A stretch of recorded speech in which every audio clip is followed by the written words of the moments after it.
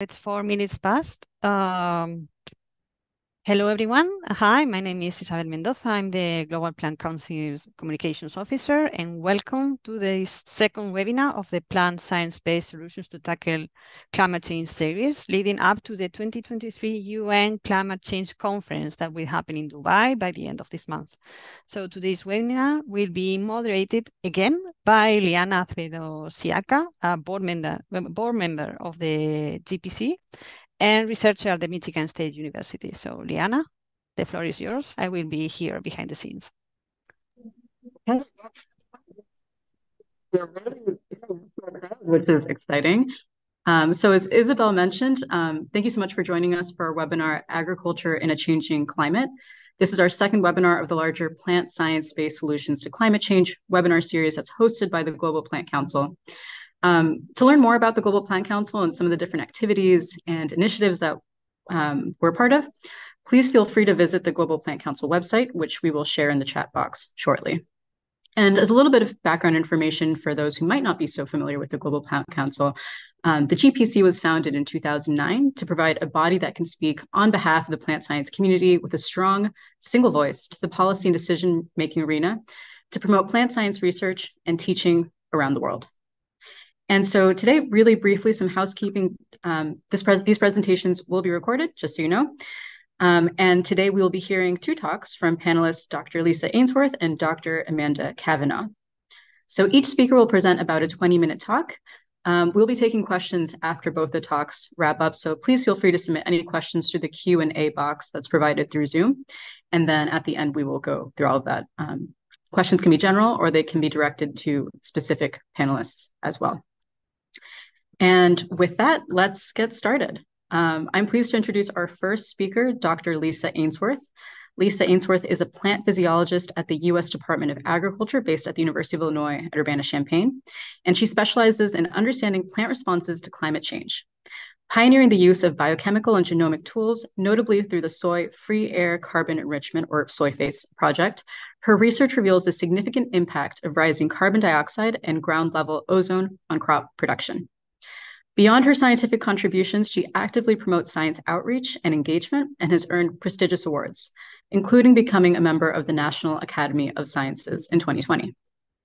And so with that, I will pass this over to Lisa, and we're all very excited to hear your talk. Thank you, Liana. I'll share my screen.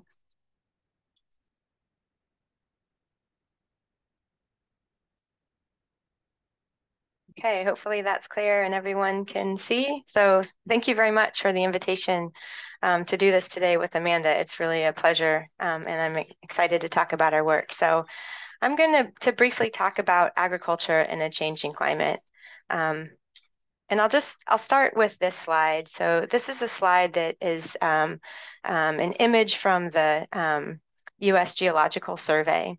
And in this image, the croplands are highlighted in bright green. And so what you see here is that approximately 12.6% of the global land surface is covered by croplands. And so that's over 1.8 billion hectares.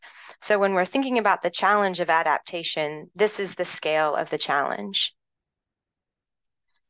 And to understand how we need to adapt agriculture to climate change, we first need to think about how the climate has changed. And so these are two figures from a paper that was published in Science a few years ago.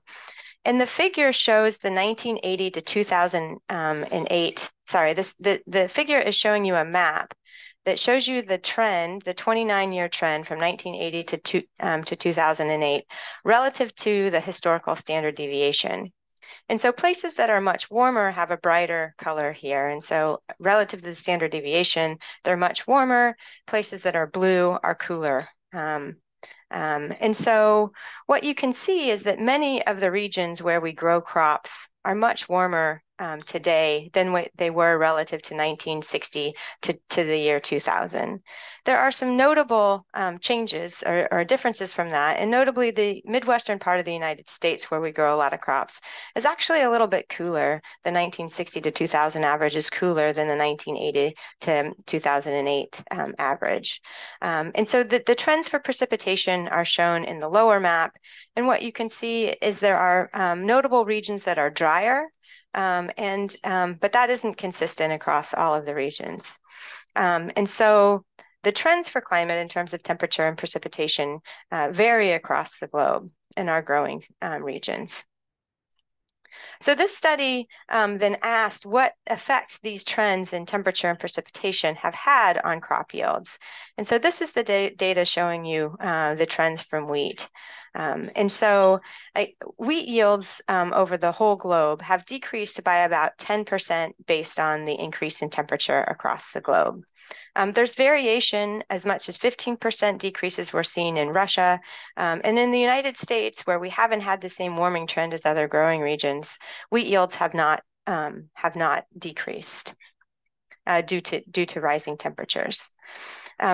The effects of precipitation are less notable, and those are the blue dots that you're seeing here. And so on average, there really hasn't been an impact of changing precipitation over the last 30 years or so on wheat yields. These are the graphs for maize and rice shown here. And so these bar charts show similar estimates of climate effects on maize and rice. So recent changes in climate have decreased maize or corn yields by about 5% on average. There's been little impact here on rice shown in these bar charts. And so the key takeaway here is that the impact of recent climate impacts on crops depends on the region and it depends on the crop. And so this is important when we're thinking about adapting agriculture as a whole to climate change. And of course, the increases in temperature and the changes in precipitation are largely driven by changes in the greenhouse gas composition of the atmosphere. And so this is a figure from NASA that shows the CO2 concentrations in the atmosphere from 800,000 years ago to today. So NASA titled this figure The Relentless Rise of Carbon Dioxide. And so you can see for at least 800,000 years before the Industrial Revolution, carbon dioxide concentrations were below about 280 to 300 parts per million. In 2002, the global average CO2 concentration set a new record, exceeding 417 parts per million.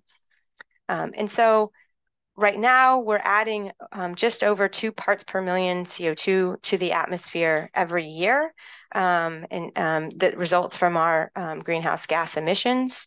And so by the middle of this century, we'll probably exceed 500 to 550 parts per million. And by the end of the century, unless there are solutions that draw down CO2 from the atmosphere, we'll be at 600 to 700 parts per million. Another gas that has increased since the Industrial Revolution is ozone. And ozone is an atmospheric pollutant. It's a component of photochemical smog. Our best pre-industrial atmospheric concentration estimates of ozone were made in Paris. And these estimate that ozone concentrations were around 11 to 15 parts per billion in the pre-industrial period. And so concentrations, again, have increased linearly. And in some parts of the world, in Europe and in some parts of North America, these have leveled off in recent years. But in many parts of the world, ozone concentrations continue to increase linearly. And like CO2, ozone is a greenhouse gas. And so it also is a heat-trapping gas that is contributing to global warming. Both ozone and CO2 have direct impacts on plant physiology and plant performance. And they share a diffusion pathway. And so they both diffuse into leaves through the stomata. And with more CO2, you have an increase in photosynthesis in C3 plants. Rising CO2 also leads to a decrease in stomatal conductance, and it improves yields.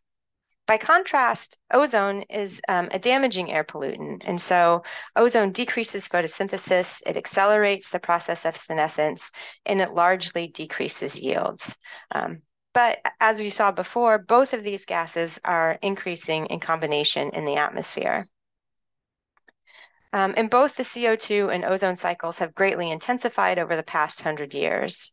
And so today, terrestrial ecosystems take up nearly 1/3 of the carbon dioxide that's emitted from anthropogenic sources, and about 1/5 of the tropospheric ozone that's produced by chemical production.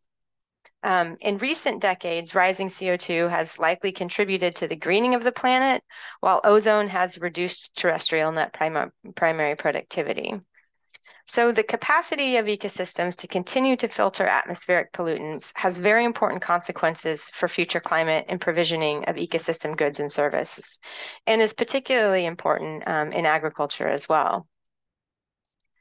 And so these changes in atmospheric composition have added a new dimension to crop production, and they provide new challenges and opportunities for agriculture. And so while temperature and precipitation and nutrients and pests and diseases have challenged agriculture since its inception, we are seeing that these changes are pushing agricultural systems past what's been previously experienced. And understanding how how crops respond to rising CO2 and ozone and how they interact with these other changes is key to accelerating adaptation of crops to climate change. With that in mind, about 20 years ago, or over 20 years ago now, the soy face experiment that Liana mentioned was started. And so FACE stands for Free Air Concentration Enrichment. And this is an aerial image that's showing you part of a 32-hectare field where crops are growing in ambient or elevated ozone or CO2 concentrations in the field under fully open air conditions. So the octagons that you see here in the field are our experimental plots for gas manipulation. And if we zoom in on one of those plots, you can see what the experiment looks like. There's an octagon that's surrounded by gray pipes that are perforated and have small holes in them. In the center of the ring, we have, we're collecting a sample of air to monitor the CO2 or the ozone concentration. And also located towards the center of the ring, we have a weather station where we're measuring the wind speed and the wind direction in real time. So this information is sent to a computer that controls this manifold box. So if the wind is coming from the direction of the yellow arrow, then the sides of then this manifold controls that gas is released from where these pipes are red here. So then the wind carries the gases across the plot so that we're fumigating to a target concentration. And in the case of soy face, our target concentration for CO2 is about 600 parts per million. And for ozone has been anywhere from about double ambient concentrations to a target of 100 parts per billion. So the fumigation, the FACE system has been running since the early 2000s, and it provides an accurate and homogeneous fumigation. And so the fumigation data for the last 23 years has been recently published in Scientific Data. And for CO2, we're within 20% of our target concentration for over 90% of the time. And for ozone, we're within that concentration for over 80% of the time in most years. And this infrared image shows you that the fumigation is largely homogeneous. This was an image taken by Andrew Leakey. And when you grow plants in elevated CO2, they tend to close their stomata, which reduces evaporative cooling, leading to a warmer plot, and so that, or a warmer plant. And that's what you see in this image. The soy face experiments have been part of global networks of face experiments for both CO2 and for ozone. And so what you can see in these maps is the location of the face facilities that have looked at elevated CO2. Those are the white dots in this upper map. And the red dots show you the open air ozone experiments that have been done around the world.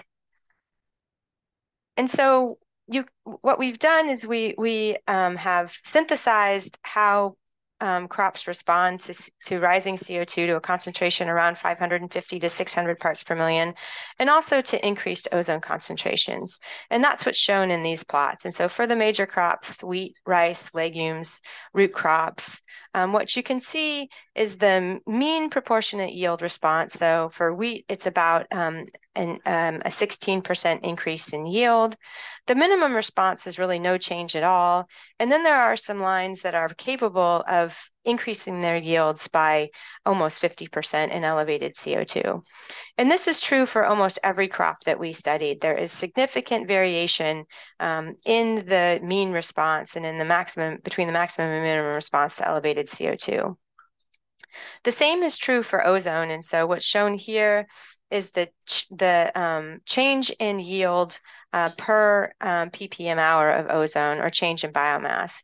And what you can see is that snap bean and rice and wheat and soybean all have significant reductions in yield per unit increase in ozone concentration, but there is significant variation around that mean. And one of the things that causes variation in the response of crops to rising CO2 and ozone is genetic variation. And that's what we're particularly interested in studying at the soy face experiment. And so I'm just going to walk through a couple of example experiments that we've done to try to take advantage of that genetic variation to adapt crops to atmospheric change. And so on the picture on the left that you're seeing, this is an image of soybeans, and we have 200 recombinant inbred lines that we've been screening at elevated CO2 at soy face in this experiment. And then I'll walk through today our work in elevated ozone, where we've screened over 200 inbred lines of maize and about 100 hybrid lines of maize at elevated ozone concentrations. One of the key things that we found in these experiments is that elevated ozone accelerates senescence. And so in these experiments, we grew a number of different hybrid lines, in this case, under elevated ozone concentrations, and our target was 100 parts per billion. What I'm showing you here is flag leaf photosynthesis, so that's A on the y-axis, over time. And so this is days after anthesis. And so we're measuring the leaf that's subtending the ear in this case. The open symbols are ambient ozone, the closed symbols are elevated ozone. And so what's clear for almost all of these lines is that elevated ozone accelerates this natural process of senescence that you see as leaves are aging. But the degree to which, if we integrate underneath these curves, we can test the degree to which senescence is accelerated. And that varies from as little as 13% to as much as about 44% in some of these diverse lines. And that change in photosynthesis is also correlated with the change in yield. And so seed yield, the seed yield response to elevated ozone correlates to the photosynthetic response. And so this gave us, this made us want to study photosynthesis in more detail in these hybrid lines of maize. And in fact, we created a half-diallel population to test whether the heritability of photosynthesis was altered in elevated ozone. And so in this experiment, we crossed 10 lines by each other, and we created a half-diallel population, which we then screened in the field under elevated ozone concentrations. And we measured photosynthesis again on the leaf subtending the ear. Again, the open symbols are ambient ozone, the closed symbols are elevated ozone. And you can see that there's a high degree of variation. Some lines really don't show any change in photosynthesis in elevated ozone, and some have photosynthesis that's reduced by more than 50%. When we test the heritability of this trait, it actually increased in elevated ozone. And we looked at the genetic correlation amongst photosynthetic traits in both ambient and elevated ozone as well. And what we found was that elevated ozone can alter the genetic correlation between key traits. And so if we look at the cyan dots here, the different circles are 2 different years of this study. There's a very strong, almost 100% genetic correlation between stomatal conductance and the intercellular CO2 concentration relative to the atmospheric CO2 concentration. And this is what we would expect. And this is the case in ambient CO2. However, the correlation falls off completely in elevated ozone. I'm sorry, this is an ambient ozone. The y-axis here is elevated ozone. And so we have a much lower correlation between conductance and intercellular CO2 concentration in elevated ozone. So ozone is causing a fundamental shift in this relationship between traits, and the involvement of additional genetic factors in controlling the phenotype must be happening. And so if we plot this out in a different way, this is just showing you the intercellular CO2 concentration versus atmospheric CO2 concentration. And this is the stomatal conductance, or the ease of which CO2 is entering the leaves. What I'm showing you here is this is what's happening in ambient ozone. These are our 45 lines from the half-diallel population. Lines that have HP301 or NC338 are shown in orange and blue in this graph. And so these are 2 years of the study showing this relationship. If we then plot what happens at elevated ozone, what you can see is that the lines that have genetic material from HP301 or NC338 fall off of this 1-to-1, or fall off of this linear slope in the relationship between conductance and CICA. And so And so these two lines are particularly sensitive to ozone, and they alter the relationship between stomatal conductance and the intercellular CO2 concentration. We've also looked at the transcriptional response to ozone in inbred lines, including these lines that were particularly sensitive. And again, we find strong genetic variation in the response. And so B73 was our most tolerant line in terms of its transcriptional response, although the direction in which the transcripts are changing, the degree to which they're changing is muted in B73.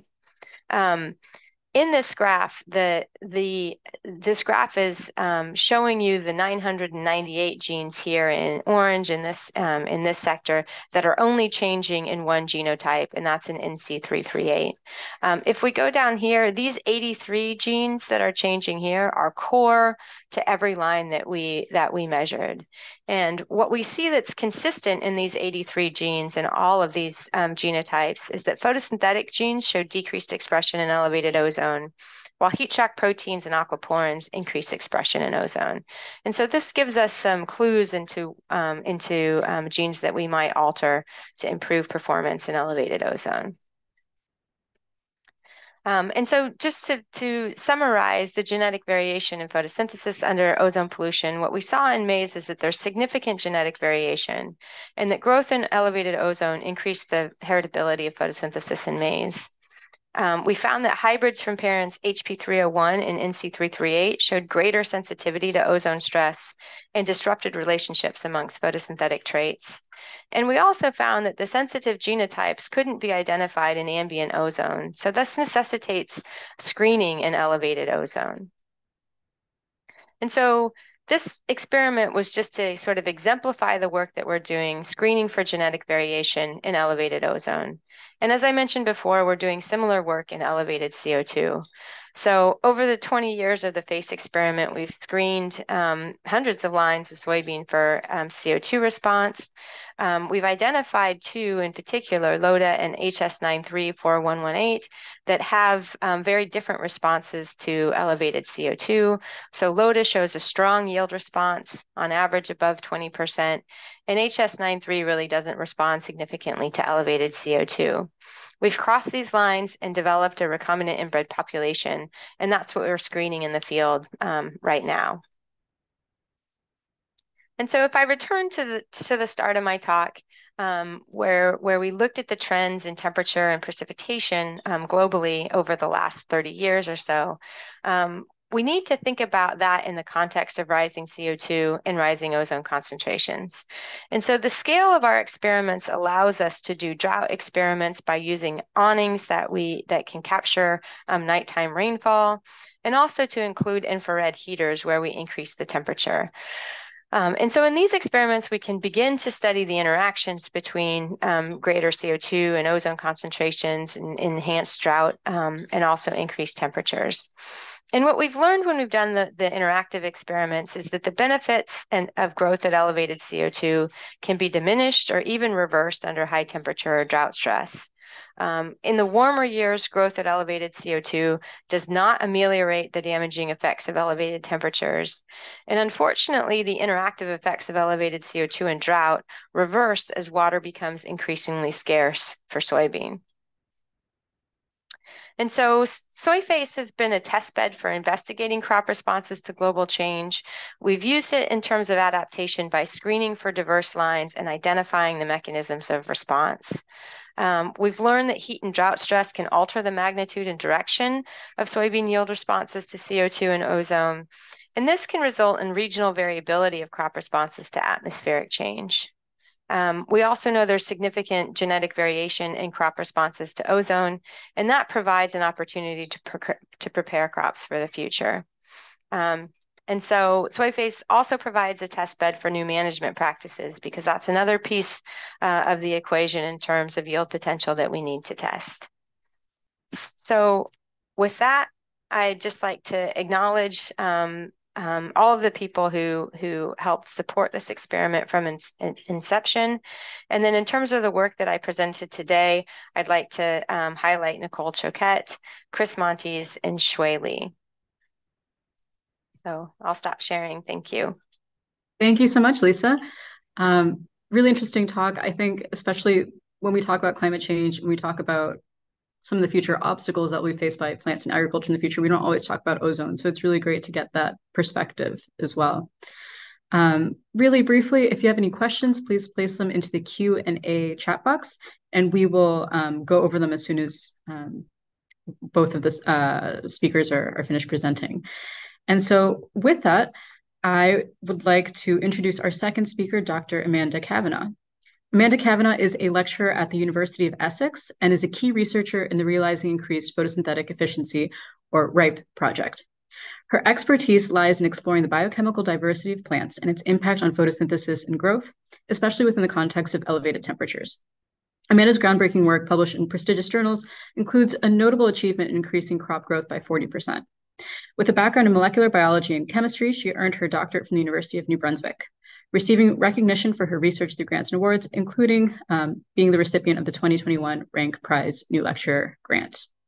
And so with that, I will hand this over to Amanda. Very excited to hear your talk. Thank you very much, Liana. Thanks so much for giving me the chance to speak here today and to join the screen with Lisa. And I assume everybody can see this. I'm good to go. Great. All right, so I'll get started. And what I'm going to talk to you about today is a really lovely, or has been really well introduced, of course, by Lisa's fantastic overview of agriculture and photosynthesis and climate change. And I'm really going to focus on temperature.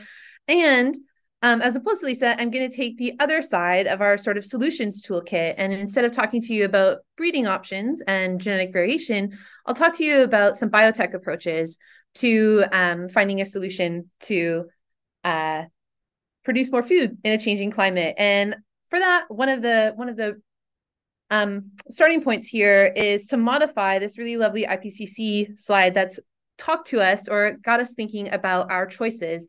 And so we know that the choices we make today are deciding our future, whether we will have low to very low, or more likely intermediate to very high CO2 emission future scenarios. And there are accompanying changes in temperature. And so we can assume that conventional breeding cycles are about a 10 to 15 year cycle to get an innovation into a commercial product, although that's being decreased now with speed breeding advances. But if we think about biotech approaches, we can look at something like golden rice, which first entered the research sphere in 1992 and became a commercial viable product in 2021. So we're looking at about a 30-year pace for realizing increases in biotech approaches.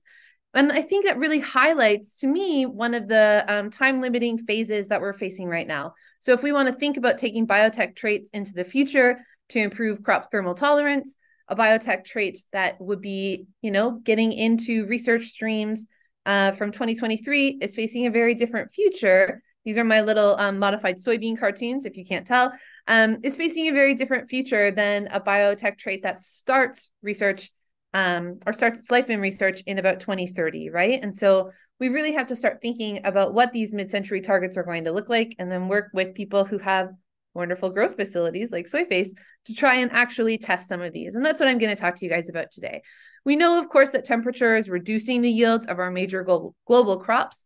So this is complementary modeling, not the same that Lisa showed you, but modeling that suggests that each degree Celsius of warming is reducing our yields of our major foodstuffs. So wheat, about 6 degrees loss in yield for every degree Celsius of warming, rice, 3.2%, soybean, about 3%, and maize, up to 7%.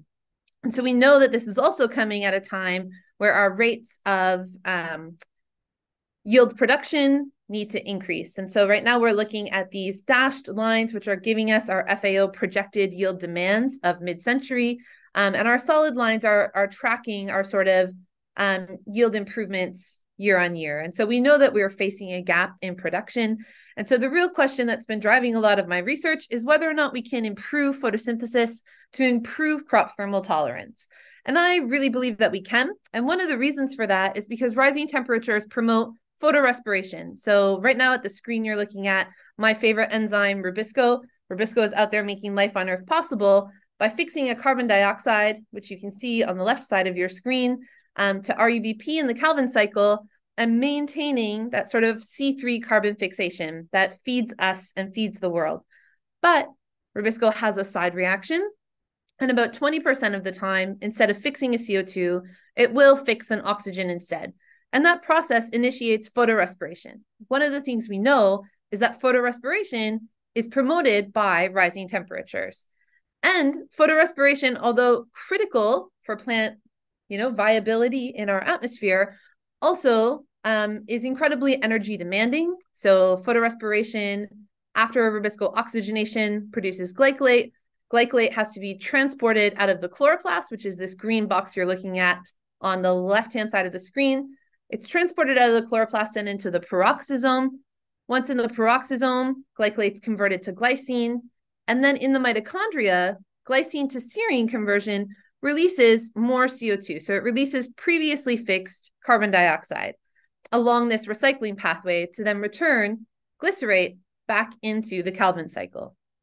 And of course, this is necessary, but if we model this, modeling the sort of cost of photorespiration reveals that it actually can reduce grain yield across the Midwest US by about 36% in today's atmosphere. So for those of you who are joining us from outside the Midwest US, like myself, right now you're looking at the Great Lakes region and the sort of major, well, we think of this as the major growing region of America. So this is really where we're seeing the soy corn rotations. And so a 36% yield loss in this part of the country is substantial, and manipulating photorespiration or targeting that is not ever going to relinquish all of this 36%, but a 5% reduction in photorespiration would be equivalent to about 68 million bushels of soybean annually. And so it is a really promising target for biotechnology approaches. And so what I'm going to tell you today is a story in 3 quick parts. First, that manipulating photorespiration can boost yield in a C3 model crop. Then I'll tell you why I think it's a promising target really for improved temperature resilience. And finally, I'll hint towards my current work about whether there's scope to improve rather than totally re-engineer the process. So if we think about manipulating photorespiration, we have to actually stop and consider its role in central metabolism. And so here on the left of this grid, you're looking at a plant grown in normal air, right? So normal atmospheric conditions. A wild-type plant is growing perfectly fine, but if we look at a plant with impaired photorespiration, it's not growing very well at all. And in fact, we need a high CO2 environment here on the right to rescue that phenotype. And so manipulations to photorespiratory genes result in a high CO2 dependent phenotype. And so we know that purely manipulating photorespiration isn't an option. We can't just knock this process down. However, over the past 15 years, a really promising strategy has been to rewire the process. So instead, to install synthetic pathways into plant chloroplasts. And the rationale here, of course, is that you can increase that flux into the alternate pathway. You can increase CO2 within the chloroplast by releasing CO2 at the site of rubisco, and you can reduce the energetic cost of glycolate metabolism. And over the past, decade and a half of work, 2 major synthetic strategies have really emerged. And the first is a glycolate to glycerate conversion, which you can see on the top part of this figure. And in the glycolate to glycerate conversion, we're still returning glycerate to the Calvin-Benson cycle. And so you maintain that carbon scavenging portion of photorespiration to recycle intermediates back into C3 metabolism. The other strategy, the glycolate oxidation pathway, does not return intermediates back to the Calvin-Benson cycle. And so instead, it's completely oxidizing glycolate within the chloroplast and producing more CO2, albeit theoretically within the chloroplast for rubisco to refix. And if we look at this right now, we can just see that these biomass differences have been now found over quite a few species since their inception. And so again, we're looking at the glycolate oxidation pathways in the top and the glycolate oxidation pathways in the bottom and the glycolate to glycerate conversion pathways on top. And where you see a dashed line here, we're showing that there's no biomass difference relative to wild type. And so your main take home from this is that through model plants like Arabidopsis and tobacco up to actual grain increases in some plantings of rice and wheat, we can start to see that these manipulations to photorespiration are starting to prove a really promising strategy to increase crop growth and plant yield.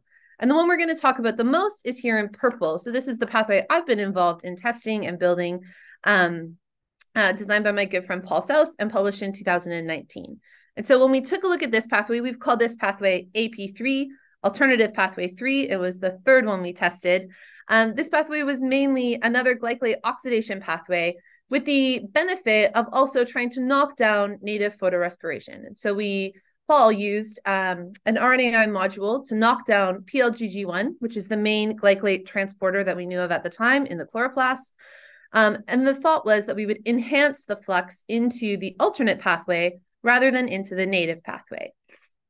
And so the first thing that we would want to look at is whether or not these actually compared well to, or whether or not our PLGG1 RNAi knockdown worked. And so what you're looking at right now is tobacco lines containing PLGG1 RNA interference. So they don't have the PLGG1 transporter, and wild-type tobacco lines grown in ambient CO2 conditions. And you see, again, that stunted photorespiratory phenotype coming through. And when we complemented those plants with the full pathway, so with the rewired photorespiration, what we could see is that the synthetic pathways lowered the cost of photorespiration in controlled environments. And the plants were larger, up to 20 to 30% in controlled conditions. We then took those to the field. And we took them to the field in a replicated field trial in 2017, where we found, again, that the plants had increased photosynthetic efficiency. So right now we're looking at plants both with and without that RNAi knockdown of the transporter. So plants that had hypothetically more flux to photorespiration and plants that didn't. And we saw that they had more efficient quantum efficiency of photosynthesis, but they also had a higher diurnal rate of carbon fixation compared to their wild type controls. And when we looked at the differences in biomass, we could see, of course, that they were about 20 to 40% larger than their wild type controls. And so we did show, of course, that manipulating photorespiration can boost yield in C3 crops. This has now been demonstrated, again, in some of our major food crops, and there's more work ongoing into other ones. But what I really want to talk to you about is something that's a bit near and dear to our conversation today, and it's why photorespiration is a promising target for improved temperature resilience. And it comes back to, of course, the fact that rising temperatures promote photorespiration. Because rubisco is less specific for CO2 as a substrate than oxygen as temperatures rise, we do get more photorespiratory losses that are increasing with temperature. And we can see this again, looking at Berkeley Walker's modeling of losses due to photorespiration. And so if we look at our sort of business as usual climate change projections, which give us a very high CO2 concentration at the end of the century and about a 4°C increase in temperatures, we can see that we haven't eliminated the photorespiratory problem. And so losses are still increasing with temperature, not particularly in the northern growing regions, but certainly in the south, where they are staying around mid-20s to 30% losses. And so the real question we wanted to test was whether or not our synthetic plants, our AP plants, would have a thermal protective effect. We thought there was a good reason they would, because when we did the temperature response of photosynthesis, so looking at steady state photosynthesis at ambient conditions across a range of growing temperatures, we could see that our plants really demonstrated a benefit once we got north of about 35°C. And so then we took these to the field and we asked whether or not they would offer thermal protection in the field. For those of you who have been paying attention, you'll note this was also work done at Soyface. And so this is a close-up of the heaters that Lisa was just talking about.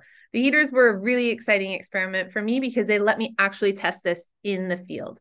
And so we had an ambient and a heated plot side by side in the field, and we had 3 transgenic events or lines along with a single wild type that we randomized throughout the plots. And so the ambient plot had an infrared radiometer, which allowed us to test canopy temperature throughout the growing season. And that data went back to a data logger that Carl very helpfully has set up. And then Carl Bernanke's, sorry, I should mention this was done in collaboration with Carl Bernanke, who's also at the USDA ARS in the University of Illinois. And so that then let us heat our heated canopy up 5°C relative to the ambient throughout the growing season.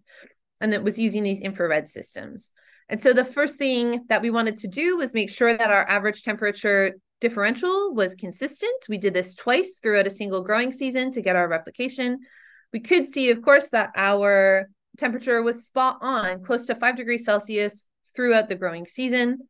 The next thing we did was took a look at our sort of hallmarks of increased photosynthesis in these plants. And so we looked again at the diurnal responses of photosynthesis, which is where we go out with our measurements, and we measure throughout the course of the growing season. And what we saw before, I'm showing you the previous data that we saw in our original field trials, was that particularly at midday, there wasn't a lot of difference between our plants and their wild type controls. So you're looking at transgenic lines here in the color and wild type sort of in gray below.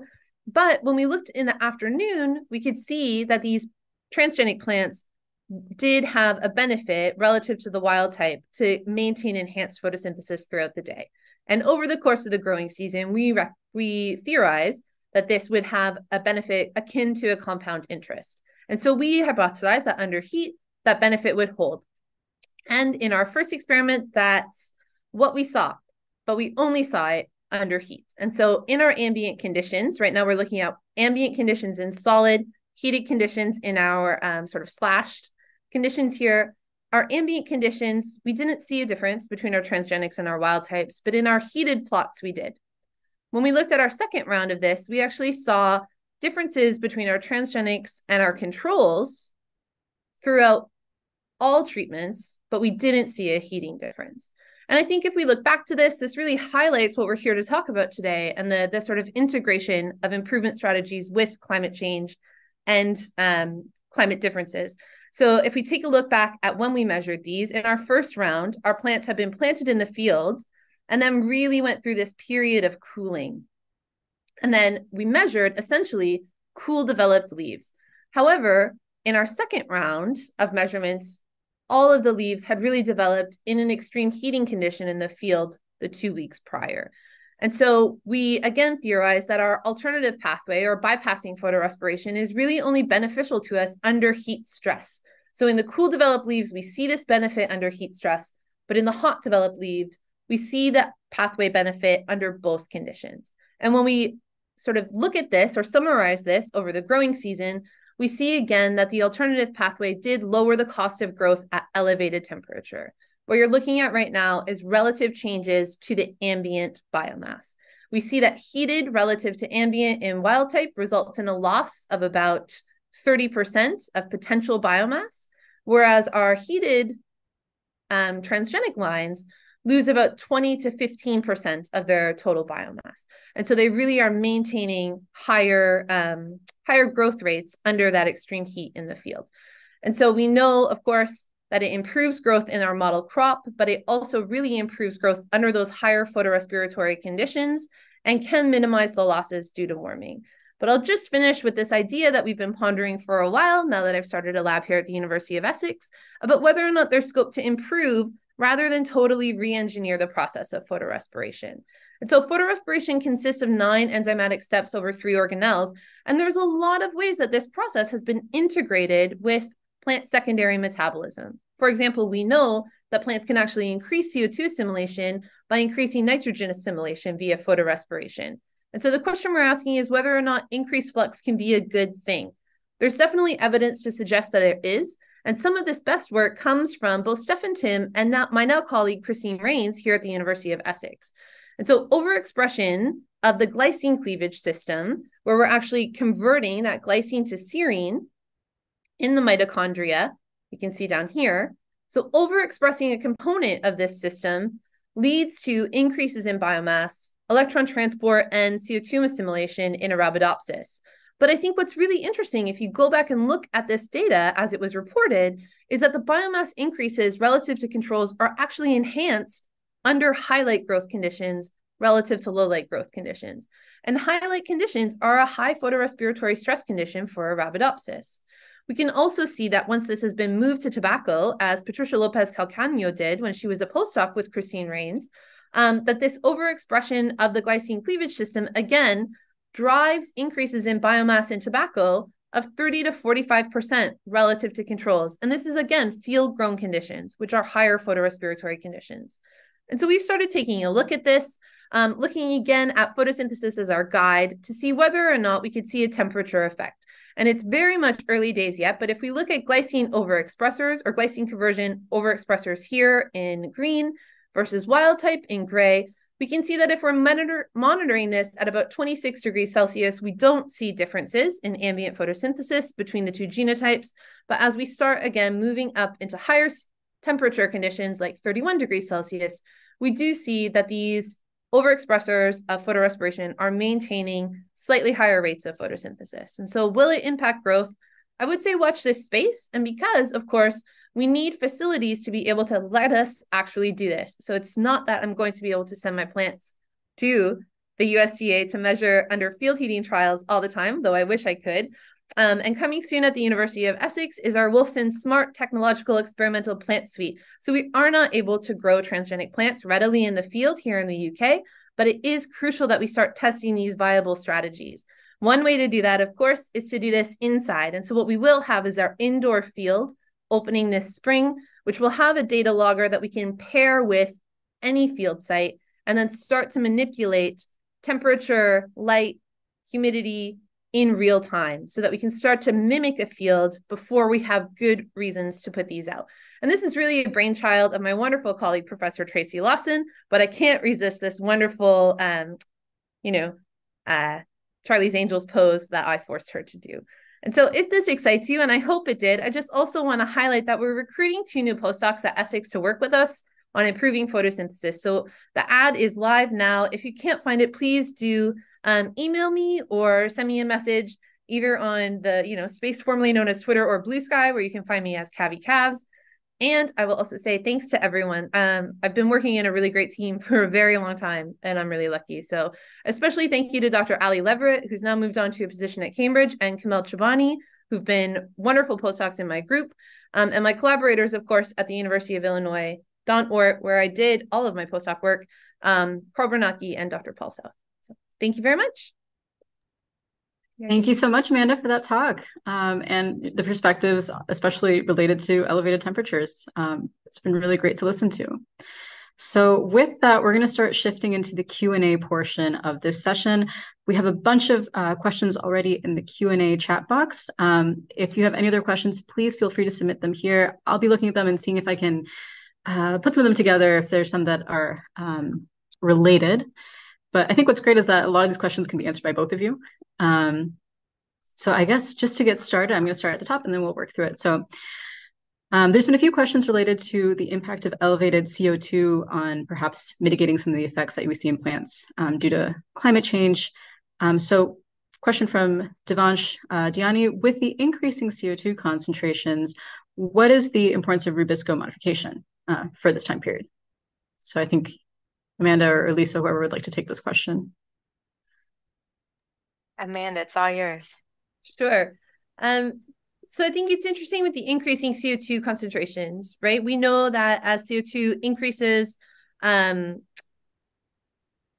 sort of rubisco problem of a confused substrate specificity should be less of an issue. However, modeling suggests that photorespiration continues to be an issue. Therefore, rubisco specificity continues to be an issue.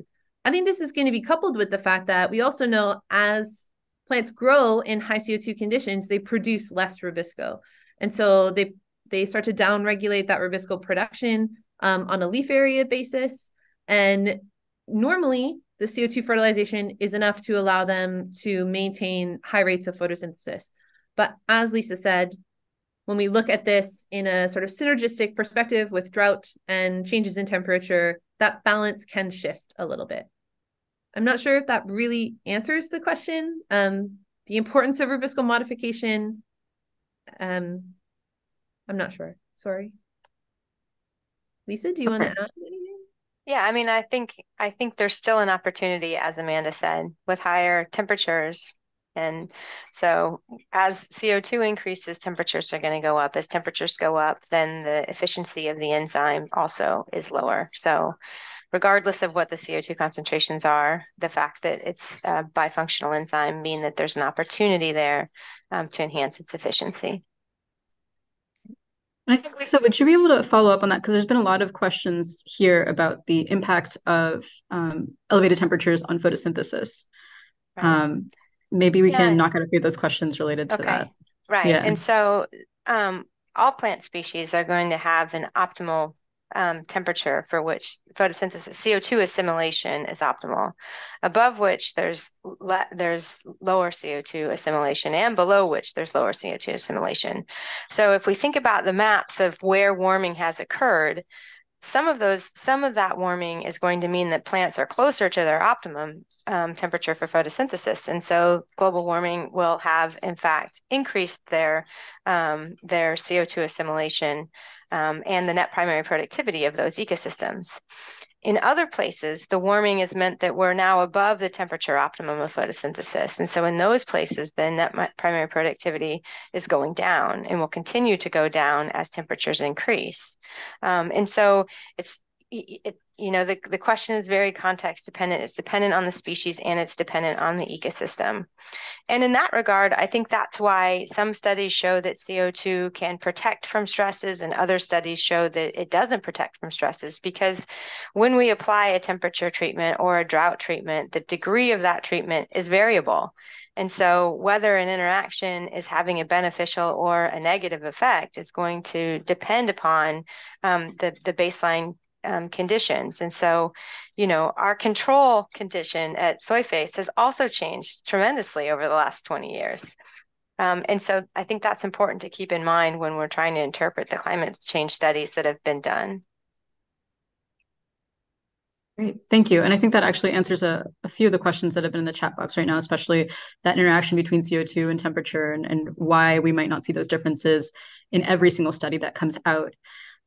Related to that question, there's another question here from Dr. Jui Bhattacharya, who asked how other organelles besides the chloroplast respond to increased temperature. So I guess processes within the cell that could be affected. I know that you alluded to heat shock proteins in some of your work, or Amanda, if you'd like to comment on that.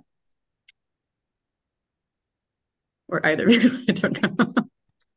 Sure. I think the obvious one to me is respiration from the mitochondria, right? So if we think about mitochondrial respiration, that increases really rapidly with temperature, meaning that we're getting that CO2 release rapidly increasing with temperature. And we don't have that same thermal or decline above the thermal optima that we tend to see in photosynthesis. And so that increase is exponential. And so I think, to me, from my perspective, that's one of the most important ones. To be honest, I don't know a lot about what's going on in the peroxisome with respect to temperature stresses, but I will assume that Lisa might have some insight from ozone pollution. Yeah, I mean, respiration also tends to go up and there are elevated ozone, and one of the hypotheses is there it's needed for detoxification reactions. Mm-hmm. And so, right there, I guess Amanda and I both study photosynthesis, so we kind of think about chloroplasts in a vacuum, I guess. But certainly respiration, in soybean, respiration increases in elevated CO2. It also increases with elevated temperature, and it increases with ozone. In other species, an increase in respiration has not been so clearly documented in elevated CO2. So kind of related to that, we have a question from Gary Bradbury, who asks, what are the current realities of actual ozone concentrations in major crop growing regions? Are the concentrations at those high levels only in the locations which are downwind of major city areas, or do they even out quickly? Yeah, so ozone is a dynamic pollutant, and so it's not like CO2 where it's pretty constantly increasing in the atmosphere. It's a dynamic pollutant that a molecule of ozone in the troposphere only sticks around for a few weeks. And so that said, you do have local hotspots for ozone production, but the precursor pollutants are also increasing, and they're increasing across the globe. And so in places in Western Europe and in the United States, there's been strong controls on nitrogen release from emissions. And so that has led to that has slowed the increase in ozone or led to stabilization of ozone pollution in some of those regions. But in India and in China and now in parts of Africa, concentrations of ozone are continuing to increase. And so, as I said, it's dynamic diurnally, it's dynamic seasonally. So peak concentrations occur in the summer when it's warm and dry. And then under colder conditions, the atmospheric reactions that result in ozone production are slower, and so you get less ozone production in the winter months. So unfortunately, ozone concentrations, especially in India and in parts of China, are very high and having a very negative impact on crop productivity. Thank you. So I have two questions for Amanda here that I think are a little bit related. So the first one is from Dinakara Nalango, who asks, is there any natural variation for AP3 and C3? Is this something that you can find naturally? If so, what might that look like? Yeah, it's a good question. But no, there's no variation for that because it's an entirely synthetic pathway. And so the pathway doesn't exist in nature and was sort of created to solve the problem of how you could metabolize glycolate within the chloroplast. So it's not possible for us to look for variation for that pathway in a natural setting. Plants are very unlikely to have it. But I think I know where the second question is coming from then, Liana. But go ahead. Go ahead. Well, I was going to ask actually from Bethany Holland, who asks if manipulating photorespiration can affect growth under drought conditions.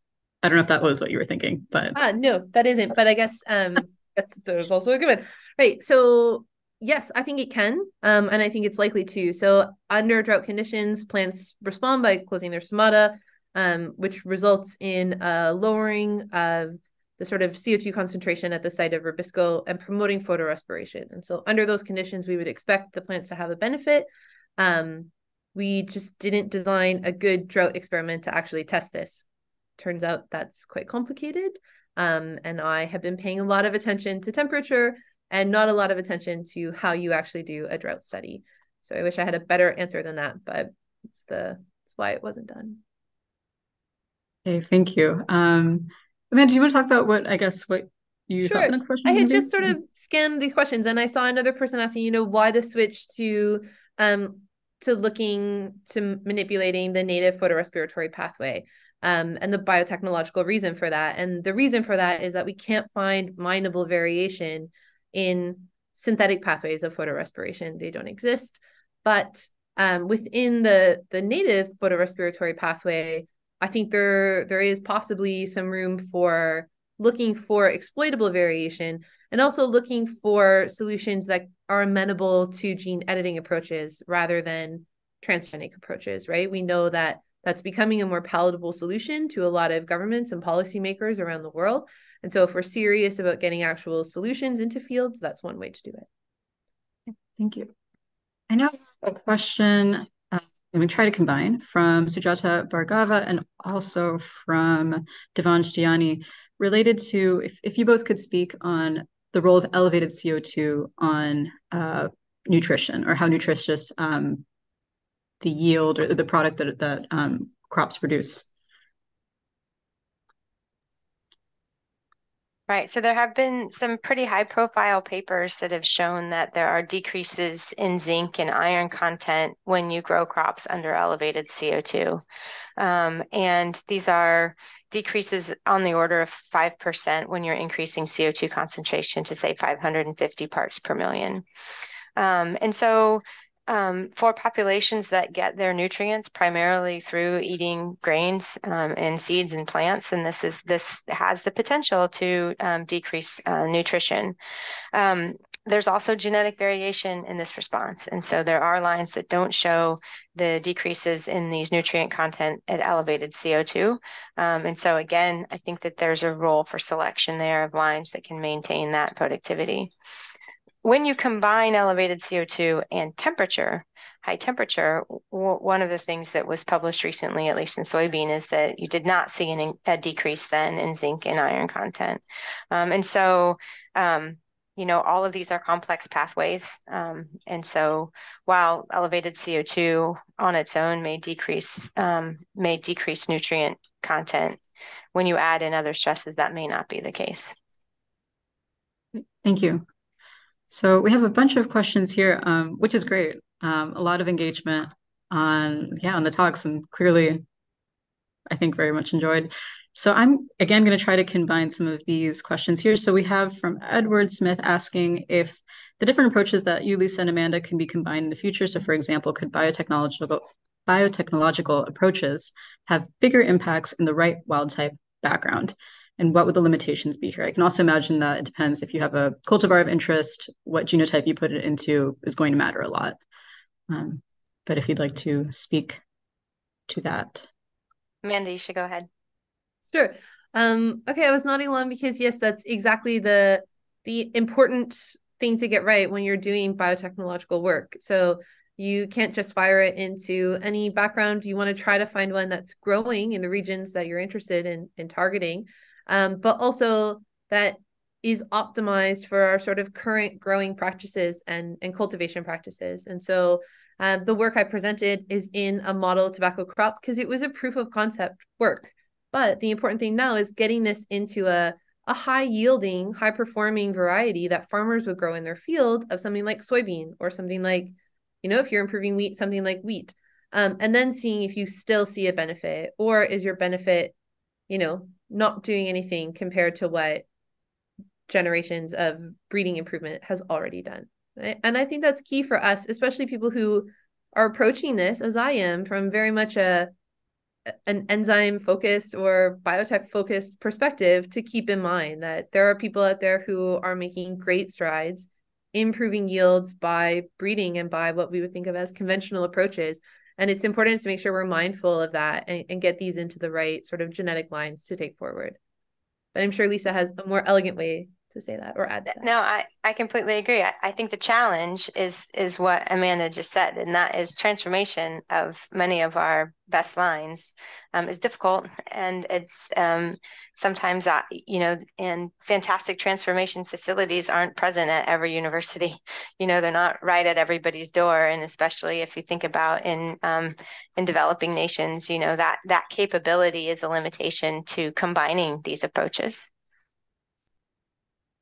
Thank you. So another set of combined questions here. This is a little bit more general, but it would be wonderful to hear your perspectives on how we can incorporate more sustainable agriculture and whether that could look like the role of, agroforestry or the use of algae in these kinds of systems to work to a more sustainable future, and also helping limit emissions from agriculture. So I know that that's pretty wide, but trying to combine a few different questions that are in the chat here. So I think we need to approach all agriculture and climate change and productivity and climate change with an open mind, and every solution that we can throw at it, we should try to throw at it. I think we're past the point of no return. And so I don't think that, the approaches that Amanda and I talked about today, identifying genetic variation and then trying to tap into that potential, biotechnological strategies for improving yield in elevated CO2 or in high temperatures or under drought stress. Those are all things that we should be doing in addition to everything else that we can possibly do. I think we need to reduce emissions, and that is obviously not easy. If it were easy, it'd be done. We need to reduce emissions. We need to capture CO2. We need to have more efficient and more sustainable agricultural management practices. And we need to test those practices in the world that we anticipate for the future. And we need to do all of it. So. Thank you. Amanda, is there anything that you'd like to add? Any thoughts?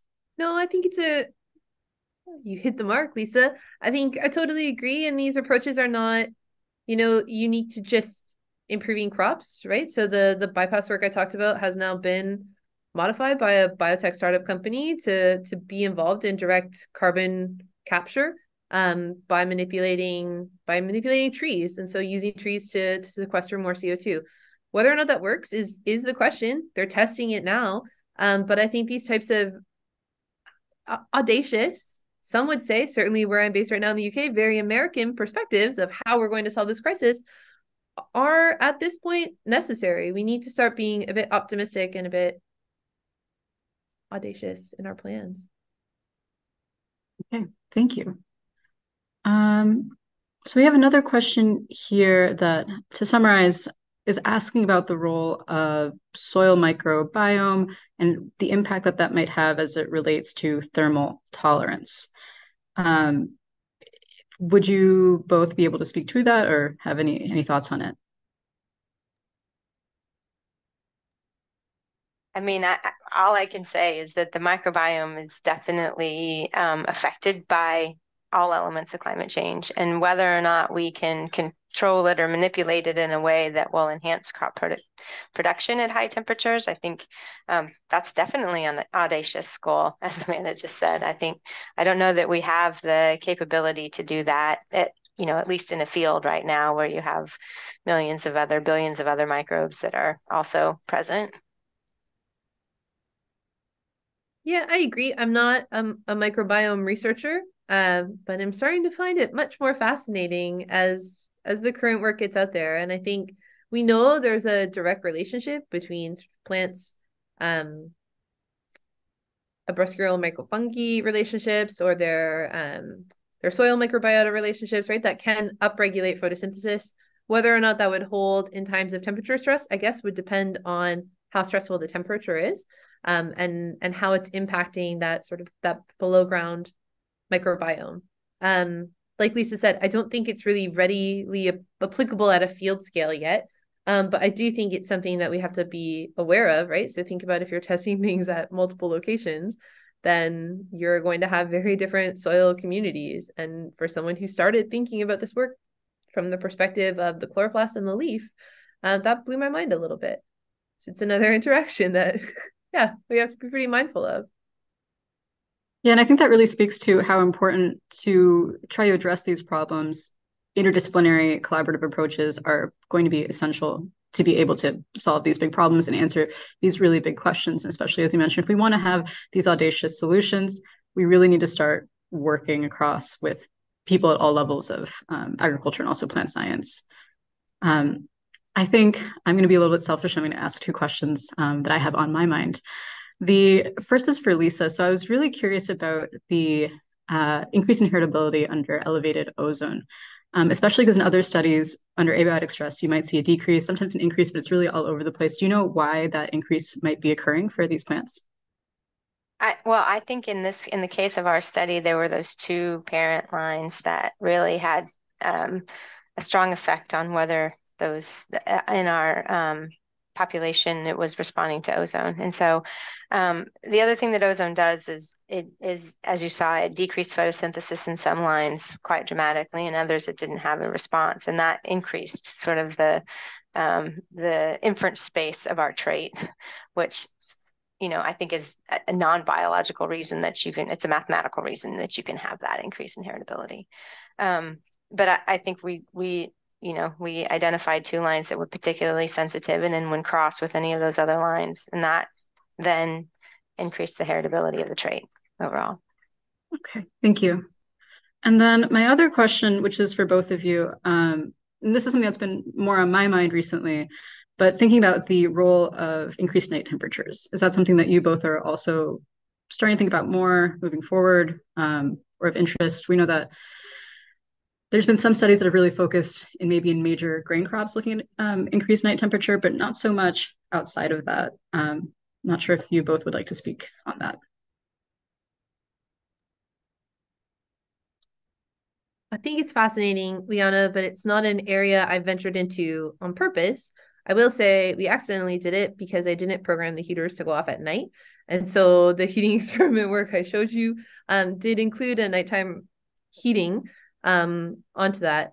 But I mean, I think some of the things I've read seem to suggest that it's really the nighttime temperatures for a crop like wheat, at least that's really coming for us, right? So it's that. And so I don't have a personal stake in the game. It's not work I'm working on, but I think it's critically important. And I think it probably comes back to from a physiology perspective, the respiration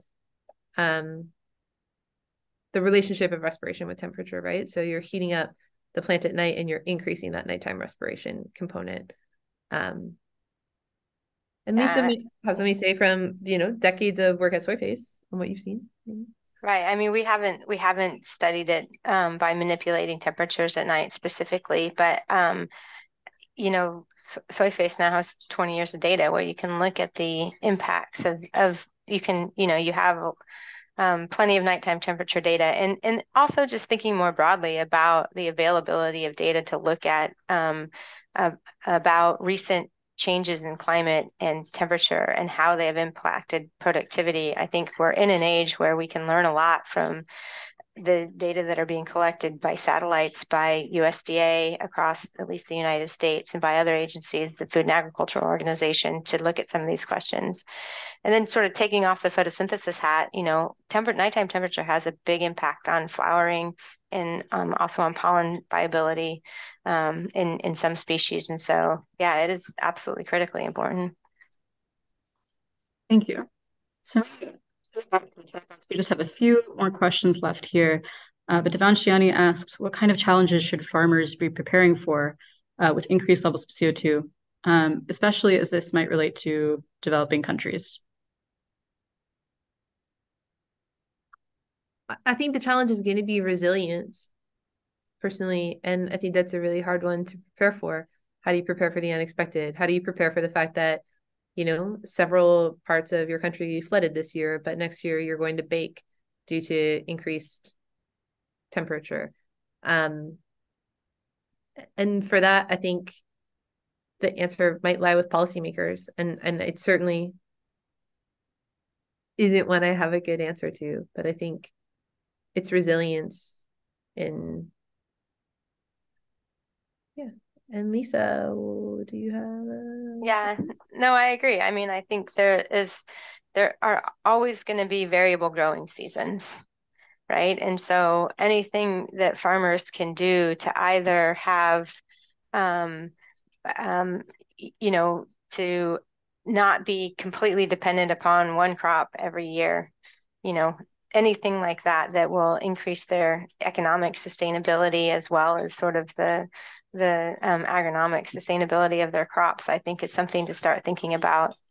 And as Amanda said, this is very complicated. That means that there has to be a market that a farmer in a developing country can be part of. And so it's not just about plant productivity, it's also about access. Thank you. And then to start wrapping up a little bit, so we have a question from Sujata Bhargava, who I guess this is a little bit related to this. Well, hold on, I'll just ask the question. So if you both could speak to the relationship of high temperature, which promotes dark respiration, but also promotes photosynthetic rates, and how these two opposites affect yield, opposite effects, excuse me. Yeah, I think it comes back to the really great point Lisa made earlier about the temperature optimum, right? So when you are operating above the thermal optimum for photosynthesis, the increases in temperature are going to be detrimental. So it's not going to be increasing photosynthetic rate any longer, but you are increasing respiration rate. And if you are operating in a cool growing region or below the thermal optimum for your crop, those increases in temperature are going to increase photosynthesis. And yes, increase respiration, but increase photosynthetic CO2 assimilation into its optimal range. And so there's not really a single solution for this, or a one size fits all. It's really dependent on the species you're looking at and the condition it's growing in. Yeah. Thank you. And then we have another question here, which I think is speaking towards the difference between short-term and long-term heat stress, where the question is, small increase in temperature is more dangerous to crop yield as compared to, I guess, long-term heat stress, whether or not this is true, or maybe what are some of the caveats versus a shorter heat term stress versus a longer heat stress? Sure. I think a major caveat is the timing of the heat stress. So again, a plant is much more than a collection of leaves, shocking to me. But there are a lot more processes happening or occurring at the same time as photosynthesis, right? Photosynthesis just happens to be what I care about the most. And so long-term heat stress might give a plant the opportunity to acclimate to its new growing environment, whereas a short but really significant portion of heat stress means the plant hasn't had a chance to acclimate. And if that intense period of heat stress is severe, that could have ramifications. The other issue is timing. So is it happening when a plant is just experiencing vegetative growth, or is your heat stress occurring when a plant is starting to enter a reproductive phase? Because we know that that's going to have huge impacts on yield, right? Photosynthesis is, of course, the most important reaction on the planet. But in terms of yield, flowering phases, reproductive phases, pollen and seed set are actually crucial, and they're very temperature labile. So if our temperature stress is hitting us then a plant is going to be impacted much differently than if it's getting a bunch of heat stress early in the season.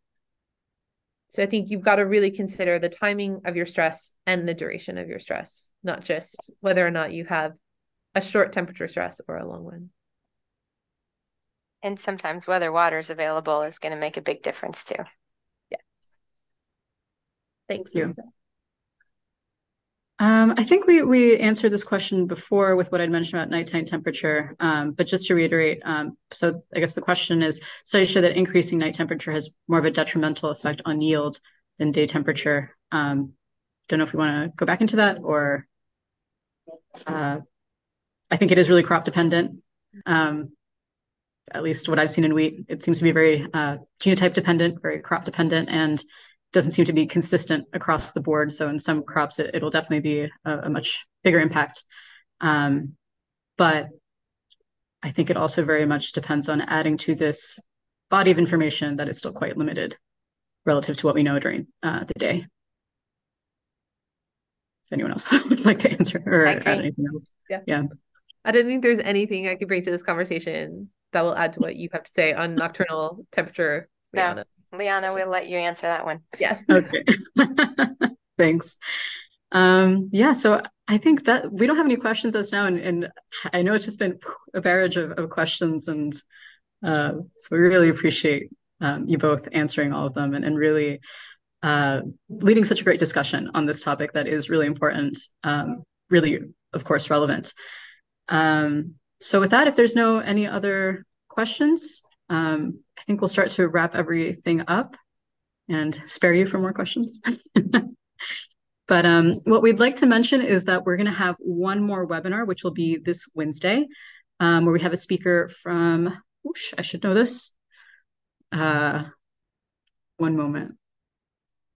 Where we'll have speaker Mark Tesser from, sorry, go ahead. Oh, I just wanted to tell you that it's in the chat. So next webinar will be on Wednesday. It will be very early in the morning for the people in Europe, and it will be probably an appropriate time for the people in Asia and in the Pacific.